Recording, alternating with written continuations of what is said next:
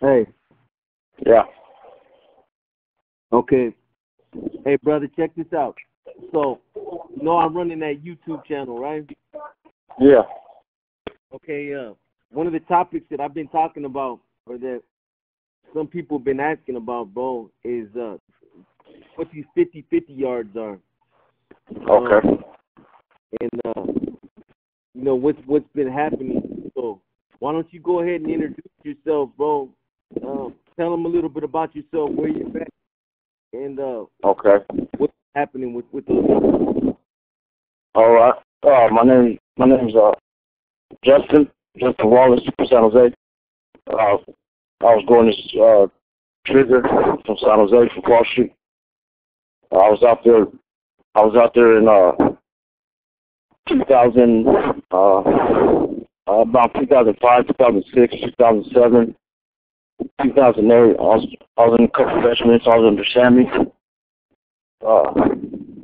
He ended up getting indicted with the homies, and then Capone ended up rolling, and I fell under Capone, under his regiment. I was the second until we got caught up. Me and Rule and three others, we got caught up on the kidnapping under Capone's orders. So. Let me get this right, bro. So basically, you were out there functioning under Sammy at one point. Sammy got busted. Yeah. Then you fell under Capone, right? Yeah, exactly. And then you and Rule Atwell, the other homie, you guys got caught up for the kidnapping that was done under the directives of Capone, correct? Yeah, that's correct. Who's that individual that, who was the victim in your case? The victim was Orlando Enriquez. He was from a tagging crew from TNC. Right. He actually, a lot of the taggers turned into homeboys. So I was in 2006. I did a parole violation in Quinton, and that's where I met that fool. So in 2008, when we were out, he came to me to get some work, to get some highlights, some crystal. So I was supplying him with like an ounce of pure crystal, for him, have him bring back the money. It was all, he knew it was in that dope, you know what I'm saying? So he knew the consequences if he tried to burn us and rip us off. So that's pretty much what he did at the end. He started getting high, and he lost control of himself, and he ran off on us, hid from us for about a month, and I had orders from Capone to find him. We were supposed to kill him, make an example out of him, but yeah, he ended up surviving. Yeah. That individual, hey, I remember, right? You guys had him in a van. You guys were pistol whipping that cat, and at some point, he opened up the door and just dove out in the street, right? Yeah. He managed to open the door, man, and fell out. I tried to get out and pick him up, but he was passed out. It was just dead weight, man. I couldn't get him up. So we ended up just driving off, leaving him there. People called the ambulance, and he went to the hospital. I guess he woke up, and Sergeant Dan Livingston and Sergeant T.J. Lewis were right there waiting to interrogate him. Yes, they had found out somehow that it was NF related, so Dan Livingston and T.J. Lewis, they were hot on the homie's tail, so yeah, that's you know what I mean? They were gunning for everyone, so. You ain't got to get into the whole details of the case. Hey. Okay. It's all good. Hey, check this out though. Where'd I meet you at, Trigger? We met in county jail. I met you in the county jail, in Santa Clara County Jail, when I was fighting my case, right?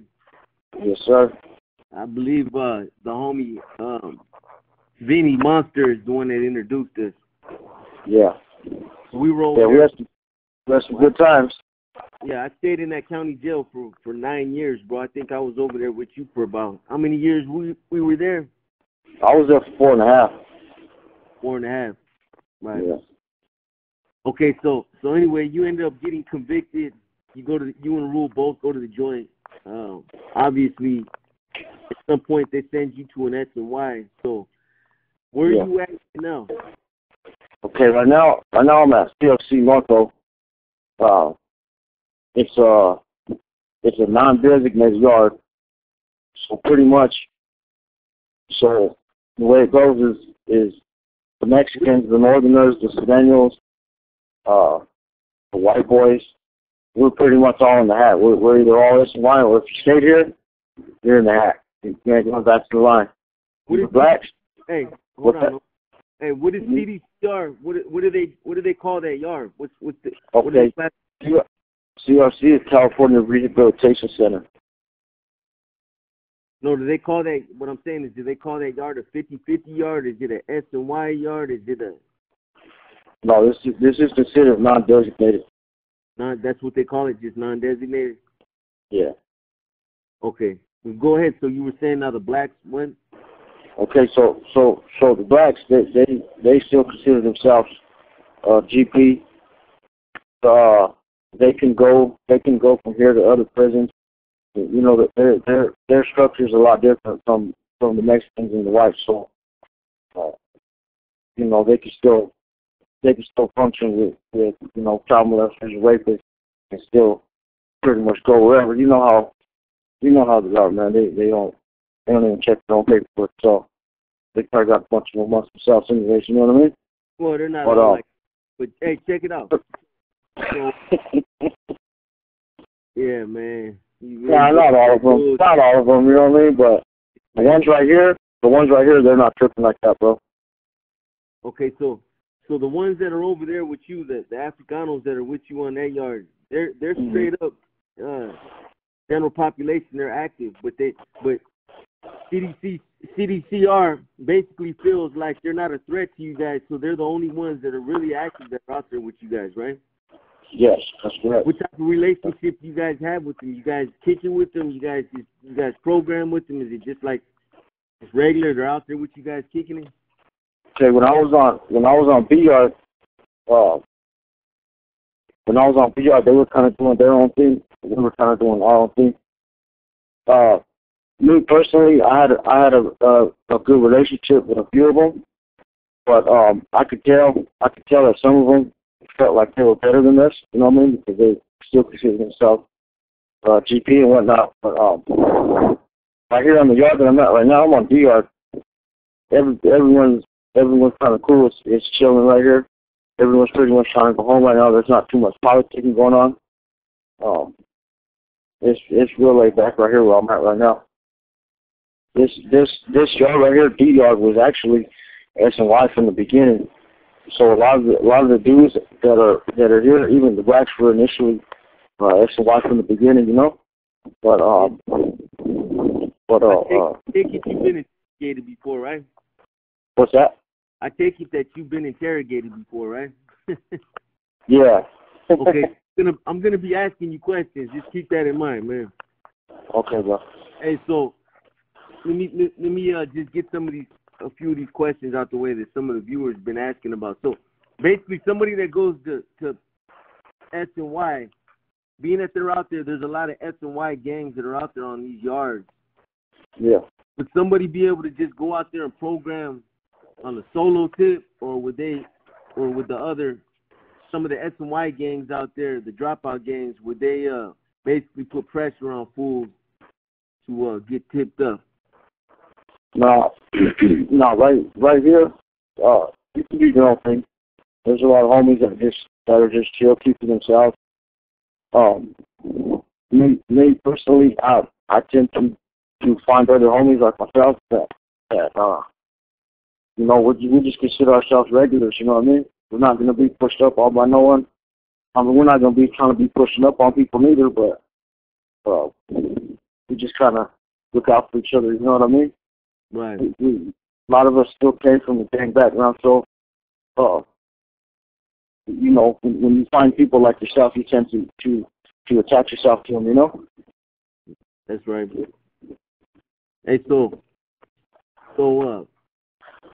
that yard's considered a non-designated yard, but now I had a conversation with you was last week or a couple weeks ago, and you told me that basically they've been bringing active cats out there to that yard. So I'm confused, man. What is the 50-50 yard and what is the non-designated yard? Are they the same thing? Yeah, it's okay. Well, now you know what, a 50-50 yard back in the day. I remember. See, Jamestown Level 3 used to be a 50-50 yard. All the cars on all the group segments on the yard were GP except for the Northerners. The Northerners were considered no good. They weren't PCs yet, but they weren't programming basically under the NF. You know what I'm saying? They were kind of just doing their own thing. That was a 50-50 yard. CMC was like that too, Level 3. Right here, non-designated, it's the Southsiders, the Northerners, and the white boys are not active. You know what I'm saying? The others, they're not really doing anything. I think that most of the others that are here are pretty much just by themselves. You know what I mean? Yeah. Okay, so yeah, that'd be the difference. Okay, so last week or a week ago, what I mean, you know how it is, homie. When we're doing time, we always we run across some cool placas in there, right? And yeah. A lot of times we'll have agreements with them, not working with, but as far as like, hey man, they know what time it is with you there, and you basically had an agreement with them, like, hey, if you bring some active cats, give us a heads up, right? Yeah, that was how I was going at first. So what happened? Okay, so probably about 2 weeks ago, I'm in my room, I'm working out, and I see them bringing some cats. I see them bringing 3 dudes. When I look out, I could see by looking at them, they're not a threat. I think one was like an old white man, another was an older black man. I think they might have been like an older Mexican dude. Obviously, just by looking at them, they're really not no threats. You know what I mean? They're right. I could tell that they probably weren't even active, man. They don't even, their hygiene wasn't kept up or nothing, Yeah. So you go back to working out. Yeah, so I look out my door because we're in rooms, we're like in a hallway. So I step out of my room and I look towards the front door and I see them bring those dudes in, and so a couple homies are up there. They hit them up and they escort them to their room. So obviously they're not posing no threat. They're not gonna get off whatever. They're gonna stay here to stay. They ain't gonna bust a grape. Nah. So about an hour after that, I shower. I'm sitting on my rack, and I could see the program office from my room, from the window. So I'm looking, and I see them bring some cat out. He's a little taller than me. He got a little bit of size, shaved head. I'm assuming he's a Southsider. And I see them all walking with him, and I was like, oh shit, here we go. And then I see another CO run out from the program office, putting on his gloves as he's running at the same time. So I already know. I was like, okay. So you basically knew that cat was probably active, or that's what you were thinking. Yeah. So I get off my bed, I put on my shoes, and me, instead of telling all the homies, like, hey, we got some food coming, I go to the door by myself. Right. I was standing right there by the door. Luckily, the homie JoJo was on the phone next to me to my left. But he has his back towards me. So he don't know what's going on. So if I wasn't up there, I know JoJo would have got dopey and probably would have got hurt, Yeah. So anyway, so the COs open the door, and dude looks at me, I look at him, and before he even steps in, he just puts his stuff down. So he's setting his stuff, so I already know, all right, we're getting busy. So we start going at it. Man, we fucking we lock up. Bit bop. You gotta do the you gotta do the Hey, so at the same time that we're squabbling, here comes JoJo. JoJo comes from the side, Jackson. The tiger uppercut. Yeah, all that. You don't know about that. That's that joke. All right, go ahead. Hey, so we get them down, right? Man, hella quick, man. They spray us. They spray me all on my fucking back, my whole back. So I get down, whatever. I moved to the side. I'm fucking straight up, bro. And JoJo's still going at it. So I'm like, you know what? Nah, man, because the dude caught me pretty good in my eye. I was like, nah. So I got up. Yeah, I got up. I hit him about. Huh? Hey, you raccoons, you boy. Yeah, he got one on me. Yeah, hell yeah. Huh? He raccooned you. No. I thought it was going to be that. No, he didn't. At first, I was telling the homies, I was like, fuck, I'm going to have a black eye. But no, it was good. Hey, but, okay, so I get back on him, give him a couple more, and they spray us again. And at that time, I can't see no more. I can't see shit. So I get off. I'm thrown out. We're all thrown out. Here comes all the cops. You know what I mean? I can't see nothing, bro. And I'm just like, fuck. I'm already starting to burn up. I'm like, God damn, take us to the water already, you know? Mhm. So they cuff us up, take us to the water, rinse off, get to the program office, you know? Yeah. And my first question, because I'm short to the pad, bro. I'm already off the door. I got a couple months left. So my first question is, what's up, man? We getting the 115? Hell no. Like, nah, man. Yeah. They're like, nah, this is a freebie. You guys are good. I'm like, all right, cool. That's right. So as we're in the program office, little do I know, they're bringing another dude in. And we didn't know this. Me and JoJo, we don't know this because we're over there fucking sprayed up in the program office. Apparently, the homie little Rob from Santa Maria, as soon as the dude walks up, the homie little Rob just fires on him. Little homie got mixed, so he started blending this fool. Yeah. him and like 3 other homies, that motherfucker the blues. But this time they know it was coming. You know what I'm saying? The first one we didn't know it was coming, so it was like surprise. The second one they were ready for him. So they ended up after I'm in the program office for about 45 minutes, whatever. They take us to medical. To do a 72. I think it's called a 7219. It's just to see if we have any marks or bruises or anything broken. You know what I'm saying? Right. And I told the nurses, no, I was good. I'm all right. I was just sprayed. And when we get to the program office, I see the homie little Rob there. Him, homie Frankie. I think he's from Indio. Eric, he's from Barstow. Little Southside.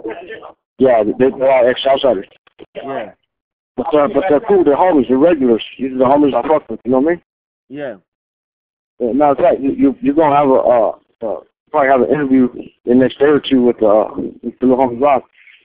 But yeah, he's a good homie. But yeah, so we're all in there, you know, laughing about the whole situation and shit. We're in there for about 20 minutes, and they bring us back. And when they brought us back, that's when I hit you on a text, let you know what was going on. Explain the situation to you, whatnot.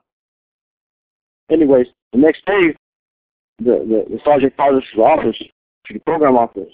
So I go over there. I was the first one. I go over there. He's like, hey, he's like, I just want you to sign this chrono. Basically, it was a victim chrono because to make it look like we're the victim, so we don't get the 115. You know what I'm saying? Yeah. I'm like, yeah, fuck it. I'll sign it. And I told him, I said, hey, Sergeant. I said, look, man, I don't mind cleaning up the yard for you, helping you out. I said, but I don't want to be sprayed and give us a heads up, man. I was like, come on, man. I said, if I wasn't right there, if I didn't see dude, the homie that was on the phone, he would have got hurt. You know, he had his back to the front door, everything, man. Yeah. So the sergeant was like, yeah, you know, we're trying to work with you guys. He's like, you know, when we tell you to get down, you know, just get down, and we want you guys to get your money. And I'm kind of getting into an argument with him. I'm like, man, like, you ain't really trying to let us get our money. Like, as soon as we square up, you're telling us to get down already. You know what I mean? Yeah. So you want us to get down, or you want us to get our money? You know what I'm saying? So I'm kind of argumentative with him.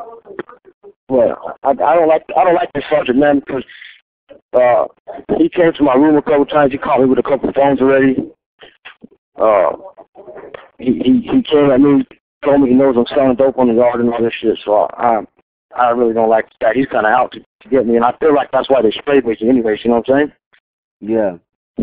So anyway, I guess after that they call a little homie Rob over there, and they tell Rob that that they want him to start basically taking care of the situation.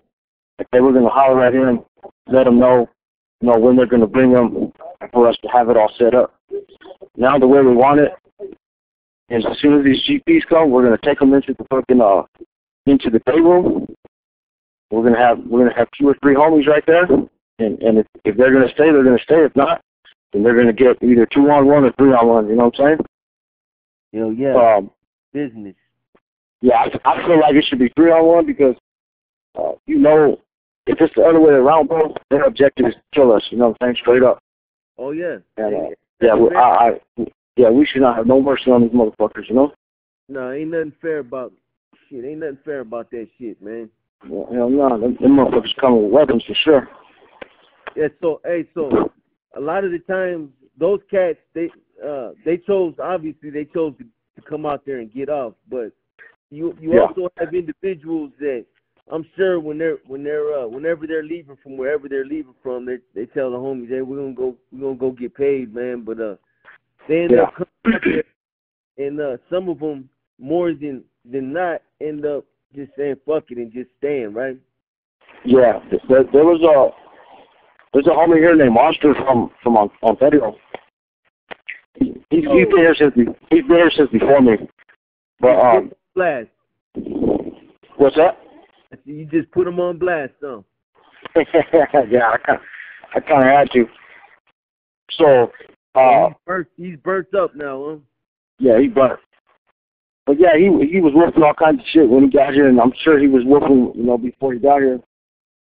And I guess he was walking all the way up here talking about he's gonna get off. You guys are making a bad mistake, making a bad decision. He walks into one of the buildings. That's what I'm talking about. And the previous homie was like, "There's homie, one of the homies. You got a picture of me and the homie. I sent you a picture of me and him, as a matter of fact. The big dude with glasses. Anyway, that fool jammed him up, and that Monster just ducked that shit down, and he ended up staying. a couple of days after the situation with me and that GP, I think since then, 3 homies have stayed that were initially had planned to get off. Yeah, they're upstairs right now. Not everyone wants problems, man. Some fools just like me, just trying to get out, just trying to go home. You know what I'm saying? Yeah, realistically, that yard is like for general population cats, bro. That yard is like they basically tell them, hey, it's a you want to go home yard, right? So they bring them out there and basically tell them if you go out there and you can program with these dudes that are dropouts, then you can go home X amount of time early, right? Yes, sir. And there's so much going on right now. Go ahead, bro. A lot of times, dudes will come out there. They'll see somebody. They'll see somebody they know. They end up shaking hands with them, and they'll be like, you know what, man? Fuck it, man. I'm good, man. I'm gonna just chill, man. That shit happens a lot, huh? It's always like that. Every joint that I've been to since I dropped out, I always ran into someone that I knew from another joint or from when we were GP. You know what I'm saying? And it's like, oh shit, man. I was wondering whatever happened to you. You know what I mean? Right. And it's not necessarily that a motherfucker's a piece of shit. Some of these dudes are. Some dudes come back with rape cases, whatever, weird cases, child molestation cases, all that shit. You know what I mean? But there's still a handful of us that are just regulars, just trying to get out and just go home. You know what I'm saying? Yeah, most definitely. And so that yard, the yard you're on, it's all cell living, right? Yeah, well, we got rooms right here in the building I'm in. They're 4-man rooms. So we got about I want to say 12 rooms on each side. 12 rooms on this side, 12 rooms on that side. You know me, bro. But you think I would make it out there on that yard? I know you would, but I know you'd be getting in trouble. I know you'd probably be smacking these fools around. You know what I'm saying? I know how you are. You crazy as fuck. You don't know me, boy. I know how you are. I know you would. I know you would get a room and just bring in who you wanted. You know what I'm saying? I know how you are. I know how you program ready. You know. I don't know program within cats, bro. I don't say nothing about anybody that does. I understand like your situation. You know what I mean? Yeah. And cats, man. Man, I just wouldn't want to know, man. You know. Yeah, exactly. That's what it is. I don't want to know, but yeah, I found out, and it's all because me being nosy, you know, and I'll look at their IDs and shit. It happens all the time, bro. I'll see their ID, and I'll get nosy. I'll write their name down, and I'll call my wife. Hey, babe, check this dude out real quick. And God damn, 9 times out of 10, bro, it's bad. Yeah. Yeah. Crazy shit. Oh my God. These motherfuckers fucking disgust me, bro. It's funny. And they all like they're hiding, you know what I'm saying? Like a lot of them keep to themselves. They're not out there trying to hang out. It's oh my God, it's fucking crazy, bro. So what, they stay in their cells and shit? They don't come out? Yeah, no, it's bad. And you could tell the ones that are, because they're to themselves, and it's just obvious, you know what I'm saying? Yeah. It's bad, bro. But what could you do, you know? Oh shit, hey, hold on, bro, I got the top watch. Hey, bro. Yeah. Yeah, we gotta hide out with these cell phones, man. I'm in the homie's closet right now. Yeah. Yeah, that's a whole nother thing, man. We gotta hide everything we do, because even if certain inmates see us doing our shit, you know what I mean? We're vulnerable to get told on, you know? Yeah, man. There's a lot of snitching going on, and a lot of hating going on. Yeah. That's classic S&Y, bro. Right. Motherfuckers hate. They don't want to see no one fucking making money. They don't want to see no one fucking. They want everyone to be miserable with them, you know? Yeah. And so there's nothing else relevant that you can think of in regards to those yards and how they operate, or anything that's going on out there for anybody that doesn't know nothing about those yards? Basically, I mean, just, you know, obviously there's a lot of trash here, bro, but, you know, for people that don't know, there's still fools here that are just regular men, just trying to get the fuck out, trying to get back to their families, trying to get on with their lives, you know what I'm saying? Trying to leave all the gang shit behind us, you know what I'm saying? That's pretty much where I'm at. I just put all that behind me, and just trying to be a regular citizen, you know what I'm saying? I'm trying to stay out of prison, bro. I don't want to come back to prison. You know, my downfall was the gangs. The drugs, it wasn't too bad, but the gangs, that was my issue, man. And, yeah. You know, now that I have that behind me, I'm gonna promote a whole different area. So, I hope I'm gonna be all right. You know. Yes, sir. Yeah. Get out and just have some more kids and just chill out, man. You know. That's what it's all about, homie.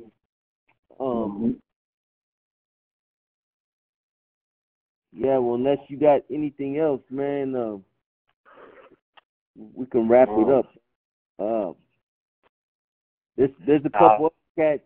There's a couple other cats that are there with you that got stories as well, man. I'll probably be getting at them within the next day or two, or whenever they're available. They got a story to tell, you know. Yeah, I got some good homies. They got some good stories to tell. You know, they want to talk to you, you know. Yeah. They want to talk to you. That they want to you know, help you out, and even one of them, you know, he asked the homie Lil Rob, he even asked too if you could help him out. You know what I'm saying? Maybe you guys can can't work with each other, you know. Good homies right there. Well, who's that? That's the one that's trying to go home and trying to do the YouTube thing? Yeah, he's trying to do pretty much what you're doing. Yep. Yeah, I'll holler at him, bro. Yeah. All right, well, yeah, I think that's pretty much it, man. If any more incidents pop up, I'm gonna let you know if I can think of anything else. The next, you know, while I'm here, I'm gonna definitely let you know, bro. For sure. If these viewers have any other questions, a follow up, bro, I'll be getting at you, man. Yeah. In the meantime, homie, well, you know, bro, I'll be getting at you. Yeah. Hey, I'm proud of you, Boxer. I'm proud of your success, bro. Yeah, good looking out. You're a success story, my boy. That's right. And hey, man, a lot of people don't know, man, but I'll throw you out there and just let them know that, man, you've stuck by me through this time, stuck by me more than my family has. You've helped me out more than my family has too, man. I appreciate you. I love you for that, man. I'll always be in your debt. You know what I'm saying? Hey, it's all good, brother. You know, the thing about it is I've been where you're at, so I understand, bro. So, yeah, you know, I know how it is, man. yeah, but it's all good, bro. You know, I appreciate it, but yeah, you know what's up. Yeah. But hey, man, we're gonna go ahead and cut this. I'll get at you, homie. I appreciate it, man, and let them other brothers know, man, that I'm gonna be getting with them the next day or two. Okay. Will do. All right, bro. I love you, bro. Love you. Bro. All right.